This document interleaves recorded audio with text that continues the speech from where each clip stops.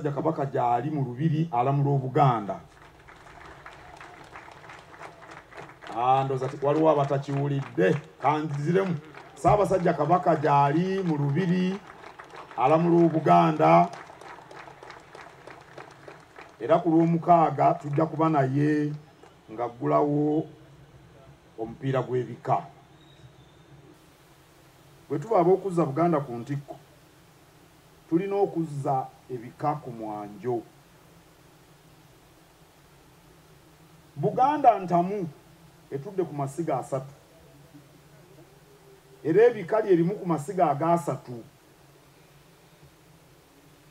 Bwe liba tiribumbiddwa bulungi, edda eyo baakolanga amasiga mu bukulukuku. Masaka abatava Masaka obukulukuku mubumanyi. Obukulukuku bubeereyo mu ttale. Oba bwe buvaamu obumpowooko. Buvaamu obuwuka babuyita bumpowooko. Naye bano ab'enseene abava ebusujju bayinza okumanya obumpowooko. Bwe batakozesanga nkulukuku nga bakozesa essiga balibumba mu bbumba. Essiga bwe litatereera erimu ku 3 entamu egwa.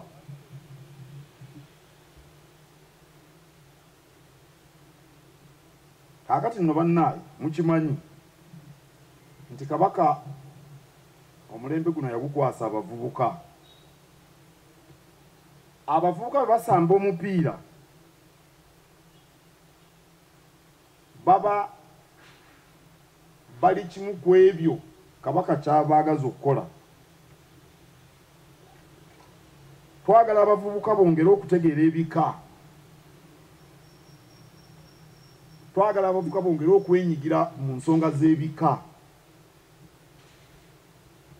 Kyekimu omupiira guno ogw'ebika kyekimu ku binaaleeta abavubuka. Era abakulu b'ebika bonna mbasaba baleete enkiiko mu bika byabwe ezinaasikiriza abavubuka okwettanira omupiira guno ogw'ebika. Kikulu nnyo okweyamba amakubo agategeerwa abavubuka. Tubaagazise okwettanira ensonga z'ebika. Bwe nalaba omwaka guno ng'endiga ewangudde ekikopo, Saara Muwonge Enkonga ali awo, naye ndaba abavubuka ab'endiga ng'essanyu ligira okubatta. N'abaali balina abatatera kwogera ku kika kyabwe nga buli omu akubuulira bwe yeddira endiga ng'ono kulumba ali luddawo. Ekyo bayakyogera emirundi emeka. Era omupiira bwe gumu ku mizannyo abavubuka gwe basinga okwagala. Awo nno mbakubiriza abavubuka mujje muwagire ebika byammwe kibayamba okwongera okubitegeera, tunyweze essiga ery'ebika bwe tutyo tuzze Buganda ku ntikko. We started with the Kabaka birthday run and the Masaza Cup championship. These two properties have become one of the most sought after properties in this country. They have some of the biggest following and some of the biggest bases. The bika is the foundation of our culture, of our people of Buganda, and we felt it's very important for us to partner so that, one, we extend our service and our expertise to the people on the ground, but also we've continuously supported grassroots talent and talent identification at the grassroots.